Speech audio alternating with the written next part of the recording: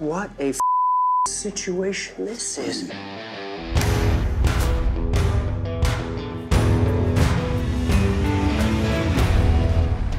You know, he's been waiting for his opportunity to prove his worth, to do a bit more than he's been tasked to do. I got it. And so when he gets called upon to do something, you know, extracurricular, go with the boss's son, it's like, yeah, let me grab my stuff. I can't wait to go. Does he know how far he's willing to go, what he's going to be asked to do, and does he know where his limit is yet? No, I think he's just happy to get in the car, and then he's going to figure it out along the way. And then guns come out. And, you know, we get to a point where, you know, we're seconds away from pulling a trigger and killing somebody, and he stands up right there. Forgot to ask me for my keys. So I think he's going to forcefully push through these people and circumstances and time until he gets what he wants and demonstrate that he can be trusted and that he's a very powerful asset for the work that these people are doing. How fast do I need to go? Tell us about had you ridden a horse before? I had never ridden a horse in my entire life. In my audition, Taylor Sheridan said, "So you ride?" You know how to ride a horse? I said, you know, Taylor, I've spent a lot of time around horses. And I had never ridden in my life. Figures, come here. Give me your shit. But I'm lucky, right? Because you guys are supposed to be hard, tough cowboys. And Jimmy, he's not a hard, tough cowboy.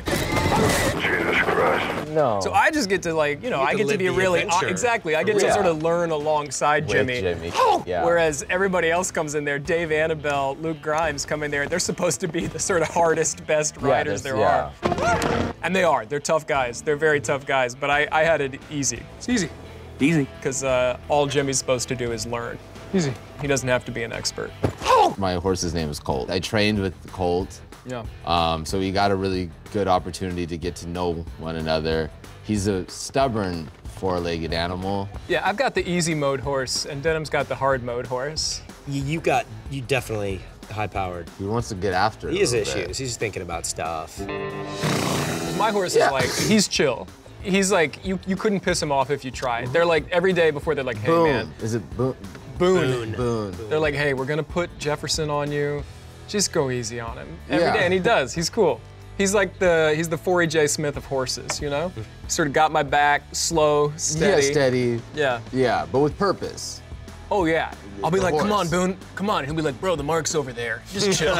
He'll be like, no, bro, you're blocked. The eye line's blocked. I'm taking you over here. We gotta do this. Yeah, he knows what he's doing. He's like, hey, Jeff, dude, you keep rubbing on your mic, man. You're really fucking with the sound part. He's got monitors. He's giving you Boone's at the monitors in between takes. Boone's like, I just need a little bit more. hey, Jeff, just relax, bro. A lot of tension in your vocal cords right now. Remember how we did that saddle exercise before? He's my combination horse and acting coach. Yeah, he also does yoga classes on Saturdays. It's really weird. Just to mellow me out. He does nutrition. He's like making smoothies. He's always been big into hay. I don't know if that's gonna get it, Jimmy. I don't know.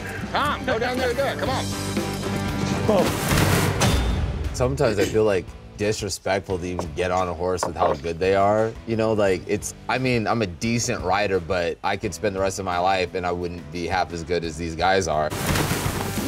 Just the pounding on their bodies. And I think that I'm sore after just sitting for a shot for like 8 hours. I'm like, my back and my legs hurt and everything hurts. And it's like they're on circuits. Like, cause when they're not filming, you know, they're on a circuit. When a cowboy needs extra money, he wins it. What their bodies are capable of is pretty remarkable. And like 4E has competed. When's it how? Bronc riding, roping, bulldogging, cutting, all the shit we do every day. But you can barely do it as it is. 4E has been cowboying his whole life, but he's also been acting for 40 years. So he'll give you advice about everything. This cowboy as it gets right there, Jimmy. He'll be at the crafty table and he'll be like, you want to know the best way to peel that orange? And it's good advice. I mean, there's no wrong way. Rough business becoming a man, ain't it? He's gonna kick my ass. Yeah, You don't like my advice, Jeff? Jimmy, you ain't got sense enough to pour warm piss out of your boot. No, he gives great advice, and because he's been doing this for a long time, he looks out for us and feels like Lloyd. I think 4E, the boundary between 4E and Lloyd is pretty thin, which is amazing. That's why you don't go to the bar without me. It's amazing to have this actor who's been doing it for a long time. He's been cowboying for a long time, and then he's in his element. Like, and he's in his element. You know, it's his backyard. My favorite Forey thing is, you know, it's like 5 o'clock in the morning. You know, we're getting out of the van, everyone's dog tired, and like, Forey, how are you? I'm just happy to be on a call sheet. Yeah, bro. That is like him. You know what I mean? Like, he just loves it so much. My God. And that energy really is infectious. And that's the difference between Forey and Stephen Williams, because you say to Stephen Williams, hey, Stephen, how are you today? He just goes, beautiful day until now. Not good. I'm not good. I'm not good. Getting too old for this. Yeah, Forey's been up. Forey's like, wow, late call time today, 4:30 a.m. Been up since 1, didn't know what to do with myself.